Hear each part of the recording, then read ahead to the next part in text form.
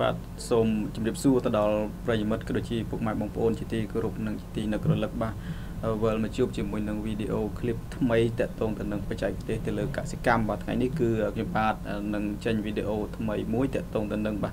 បច្ចេកទេសទៅលើការរៀបចំដាំលើដំណាំដូងក្រអូបនេះផងដែរបាទអញ្ចឹងថ្ងៃនេះសង្ឃឹមថា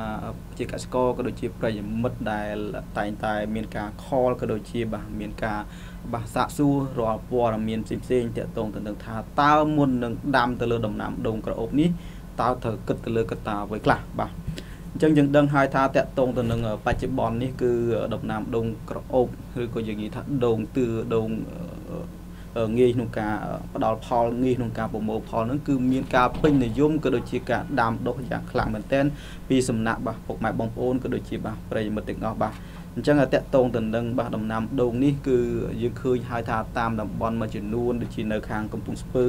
បាទដូចជានៅខាងតាកែវកពតឬក៏បណ្ដាខេត្តផ្សេងៗទៀតដែលតែងតែនិយម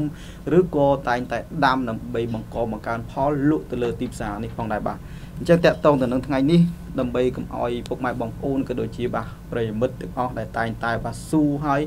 នៅតែមានចម្ងល់បាទនៅតែមានចម្ងល់តាក់ទងទៅនឹងបញ្ហាទាំងអស់នេះថ្ងៃនេះគឺខ្ញុំមាន4ចំណុចសំខាន់បាទ4ចំណុចសំខាន់តើជាកសិករលោកបានអនុវត្តហើយឬក៏ពុំទាន់បានអនុវត្តហើយក្តីនោះបាទអាចតាមដានរាល់ការបកស្រាយរបស់ខ្ញុំបាទនឹងយកទៅអនុវត្តដើម្បីដាំដុះក៏ដូចជាបង្កើនផលទៅលើដំណាំដូងក្រអូបនេះឲ្យទទួលបាននៅទិន្នផលល្អច្រើនហើយជៀសផុតទៅលើក្រុមគេហៅថាសត្វល្អិតកាត់បំផ្លាញនេះផងដែរបាទអញ្ចឹងតាក់ទងទៅនឹងអ្វីដែលយើងអាចឈានដល់ដំណាក់កាលគេហៅថាដាំដូងបានគឺយើងត្រូវគិតទៅលើចំណុចបាទសំខាន់ធំទី1គឺតាក់ទងទៅនឹងពូជបាទអញ្ចឹងការកំណត់ទៅលើការជ្រើសរើសពូជនេះផងដែរគឺប្រជាកសិករដែលតែងតែនិយមឬក៏យើងនិយាយថា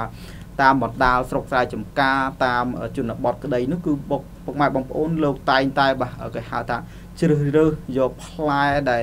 ទុំជ្រុះដោយខ្លួនឯងនឹងយកមកធ្វើជាពូជបាទយកមកធ្វើជាពូជប៉ុន្តែមកដល់សម័យបច្ចុប្បន្ននេះគេហៅថាសម័យបច្ចេកវិទ្យាក៏ដូចជាសម័យជឿនលឿនទៅលើការបង្កាត់ពូជឬក៏ការខាត់ជ្រើសរើសពូជនេះគឺមានការបាទផលិតទៅលើពូជដែលថាងាយក្នុងការថែទាំហើយងាយក្នុងការបង្កើនផលផលិតទិន្នផលឲ្យពុកម៉ែបងប្អូននោះងាយបំផុតបាទអញ្ចឹងកត្តាជ្រើសរើសពូជនេះគឺមានន័យថាប្រជាកសិករលោកត្រូវតែស្វែងយល់បាទទៅលើបាទពូជច្បាស់លាស់ត្រូវតែដឹងថាតើពូជនឹងជាពូជដែលចេញប្រភពមកពីខាងណាបាទចេញប្រភពពីខាងណាអញ្ចឹងប្រសិនបើយើងបាទជ្រើសរើសពូជខុសមានន័យថាស្មើនឹងផ្ទៃដីរបស់ជាកសិករដែលលោកមានបាទ2ហាត់ឬក៏មាន100 200ដើមឬក៏មានដល់ទៅច្រើនហត្តានោះផងដែរគឺតាក់ទងទៅនឹងបាទការខាតពេលវេលាបាទការខាតបង់ពេលវេលាហើយអ្វីដែលខាតបង់ពេលវេលានោះផងដែរគឺតាក់ទងទៅនឹងបាទយើងខំចំណាយបាទយើងខំចំណាយទាំងគេហៅថាថាវិការក៏ដូចជាបាទគេហៅថាទាំងការថែទាំទៅលើទាំងអស់ហ្នឹងប៉ុន្តែអ្វីដែលខកបំណងឬក៏ខកនៅគេហៅថាសេចក្តីត្រូវការឬក៏ភាពចង់បាននោះគឺតាក់ទងទៅនឹងបាទពូជមិនផ្ដល់ទិន្នផលឬក៏ពូជមិនផ្ដល់នៅភាពងាយស្រួលក្នុងការបង្កើនផលឬក៏ការដាំដុះបាទនេះជាចំណុចទី1បាទអញ្ចឹងតាក់ទងទៅនឹងការជ្រើសរើសពូជតាក់ទងទៅចំណុចទី2បាទខ្ញុំជឿថាប្រជាកសិករបច្ចុប្បន្នមិនពិបាកទេពូជមានការលក់ទៅតាមបណ្ដាលបាទស្រុកបណ្ដាលខេត្តក៏ដូចជាមានការនាំចូលពីបណ្ដាលបាទប្រទេសជិតខាងរបស់យើងប៉ុន្តែអ្វីដែលពេលខ្លះពូជទាំងអស់ហ្នឹងសុទ្ធតែជាពូជដែលគេហៅថារឹងមាំល្អហើយបាទរឹងមាំល្អហើយប៉ុន្តែអ្វីដែលប្រជាកសិករលោកបាទយកពូជទាំងអស់ហ្នឹងដែលល្អស្រាប់ប៉ុន្តែយកមកដាំទៅលើ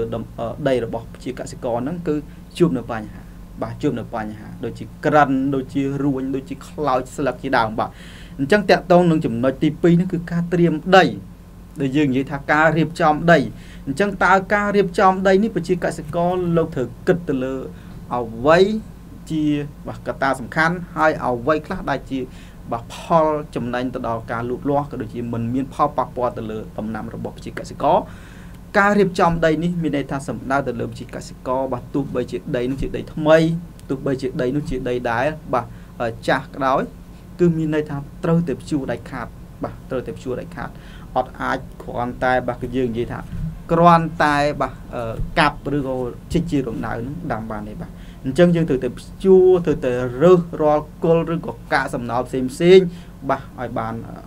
អស់ហើយក្រៅពីនោះផងដែរអ្វីដែលយើងបានមើលឃើញបាទអ្វីដែលយើងបានមើលឃើញថាយើងប្រកាសជាមានការព្យួរបាទម្ដងទៅ2ដងឬក៏3ដងកាន់តែប្រសើរ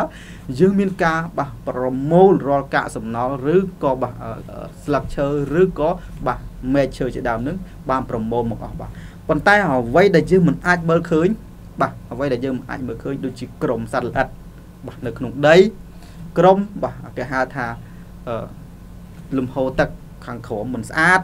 ឬក៏យើងតែងតែនិយាយថាដីមិនស្អាតដីមានមេរោគដីមានជាតិពុលច្រើននេះផងដែរបាទអញ្ចឹងតកតងទៅនឹងបច្ចេកទេសគឺសំខាន់បំផុតសម្រាប់ការរៀបចំដីប្រជាកសិករត្រូវតែយល់យ៉ាងដាច់ខាតទៅលើការទី1គឺព្យួរឲ្យបាន2ទៅ3ដងទី2ត្រូវតែមានការបាចទៅលើម្សៅកបោកសិកម្មបាទឲ្យបានបាទ1ហត្តាពី100ទៅ200គីឡូឬបាទក្នុងមួយរណ្ដៅពី3ទៅ5ខាំបាទពី3ទៅ5ខាំអញ្ចឹងការប្រើប្រាស់ទៅលើម្សៅកំបោរកសិកម្មនេះប្រជាកសិករបាទសូមឲ្យមានការយល់កាន់តែច្បាស់ថាមិនមែនយើងប្រើជារៀងរាល់ខែឬក៏មិនមែនយើងប្រើបាទរៀងរាល់6ខែម្ដងទេបាទអញ្ចឹងការប្រើម្សៅកំបោរកសិកម្មនេះគឺយើងប្រើម្ដងក្នុងមួយឆ្នាំបាទម្ដងក្នុងមួយឆ្នាំល្អបំផុតបាទសម្រាប់ប្រជាកសិករដែលលោកបានប្រើប្រាស់ឬក៏មិនទាន់បានប្រើប្រាស់បាទចាប់ពីខែ5រហូតដល់ខែ7ដើម្បីការពារបាទទៅដល់រោគឬក៏ជំងឺឬក៏កើតនៅបញ្ហាផ្សេងៗប៉ុន្តែខ្ញុំសួរថានៅពេលដែលប្រជាកសិករឬក៏បងប្អូនទាំងអស់បានទស្សនានៅវីដេអូនេះថាអត់ទាន់បានប្រើតើគួរអាចប្រើបាននៅពេលណាបាទអញ្ចឹងមានន័យថាប្រសិនបើប្រជាកសិករលោកអាចសង្កេតទៅលើបាទដើមរបស់ដូងរបស់ជាកសិករថាតើពេលនេះកំពុងតែមានបញ្ហាអ្វីមិនមានបាទជាការមួយល្អប្រសើរអញ្ចឹងប្រជាកសិករបាទអាចយកទៅប្រើនៅក្នុងពេលដែលពុំទាន់កើតមានដើម្បីជួយទប់ស្កាត់ក៏ដូចជាការ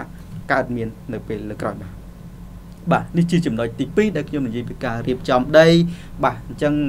វាសំខាន់បំផុតសម្រាប់ពេលដែលយើងរៀបចំដីហើយបាទត្រូវព្យួរឲ្យបាន2ទៅ3ដងបាទត្រូវបាច់ម្សៅកបោកកសិកម្មឲ្យបានបាទຕົកក្នុងរយៈពេល7ទៅ14ថ្ងៃបាទសូមធ្វើការដាក់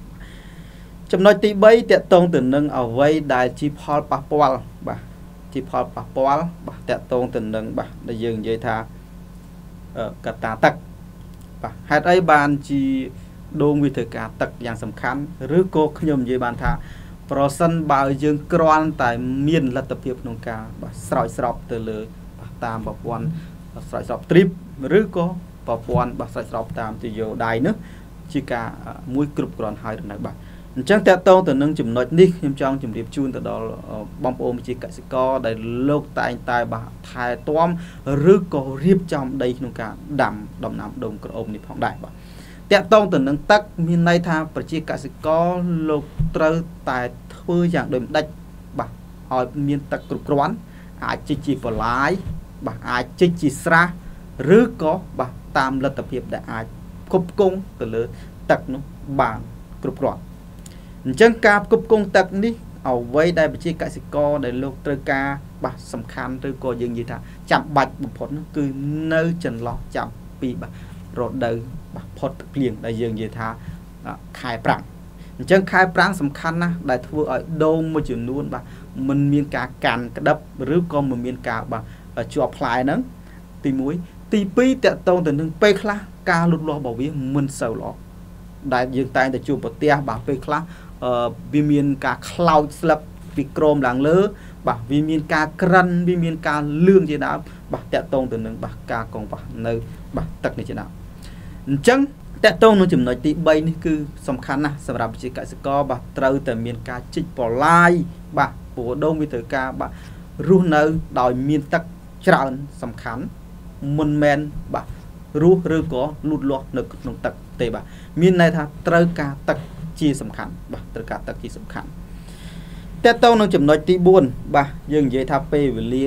សមស្របឬក៏ពេលវេលាណាដែលប្រជាកសិករដែលលោក អាចដាំបានមិនមានការលូតលាស់ដោយយើងបាទទាំងពីការបាទរៀបចំព្យួរបាទបាចម្សៅកំបោរបាទទុករយៈពេល7 ដល់ 14 ថ្ងៃហើយពេលខ្លះយើងនិយាយថាយើងដាំខែមួយដែលជាខែផុតទឹកភ្លៀងឬក៏ជាខែមួយដែលវាជួបនៅបាទគេហៅថាគ្រោះមហន្តរាយទៅលើកង្វះទឹកនេះគឺជាផ្នែកមួយដែលយើងបាទមានផលលំបាកខ្លាំងមែនទែនបាទអញ្ចឹងសម្រាប់ពេលវេលាគឺសំខាន់ណាស់យើងអាចដាំបាននៅចន្លោះចាប់ពីខែ5បាទពីខែ5ដើមរដូវរហូតដល់ចុងរដូវរបស់ខែ9អញ្ចឹងការដាំនៅចុងរដូវនឹងខែចុងរដូវខែ5រហូតដល់ដើមរដូវខែ5រហូតដល់ចុងរដូវដល់ខែ9មានន័យថាប្រជាកសិករលោកអាចដាំបាន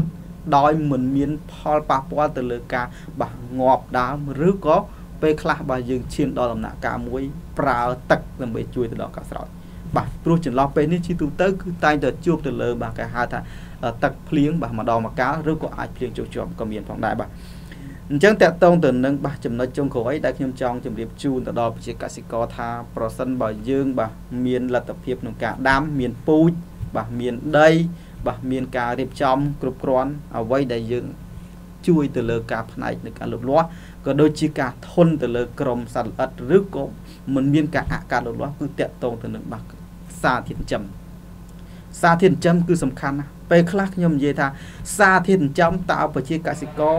លោកបានសិក្សាឬក៏លោកបានស្វែងយល់ទៅលើបាទសារធាតុចិញ្ចឹមដែលជាជីនឹងដែលដាក់ទៅលើដំណាំប្រើរយៈពេលវេលាយូរសមស្របនោះហើយនៅបាទអញ្ចឹងសម្រាប់ថ្ងៃនេះបាទខ្ញុំបាទជាអ្នកបច្ចេកទេសនឹងធ្វើការចែកម្លែកទៅដល់ប្រជាកសិករគឺតាក់ទងទៅនឹងបាទជីគ្រាប់ធម្មជាតិ PN បាទវាមានសុពលភាពទៅដល់ដីជួយដល់ដំណាំបាទបានដល់4 ទៅ 6 ខែមិនត្រឹមតែប៉ុណ្ណោះបាទតាក់ទងទៅនឹងបាទសត្វល្អិតគេហៅថាក្នុងដីដូចជាកាឌៀបាទដូចជាបាទពពួកក្រុមសត្វល្អិតចង្រៃផ្សេងៗនេះគឺជួយក្នុងការកាត់បន្ថយបានដល់ទៅ70 ទៅ 80% ផងដែរបាទអញ្ចឹងសម្រាប់ថ្ងៃនេះខ្ញុំសង្ឃឹមយ៉ាងមុតថាបងប្អូនប្រជាកសិករក៏ដូចជាបាទប្រិយមិត្តទាំងអស់ដែលតែងតែបាទតាមដានរាល់បាទការចេញឃ្លីបរបស់ខ្ញុំបាទនៅបច្ចេកទេសតាក់ទងទៅនឹងដំណាំដូងកោបបាទហើយទទួលយកទៅធ្វើការអនុវត្តឲ្យទទួលបាននៅបាទការលូតលាស់ល្អហើយនឹងទទួលបាននៅផលច្រើនផងដែរបាទអញ្ចឹងនៅពេលនេះខ្ញុំបាទក៏សូមបាទអរគុណសម្រាប់ការតាមដានទស្សនាវីដេអូនេះបាទសូមជម្រាប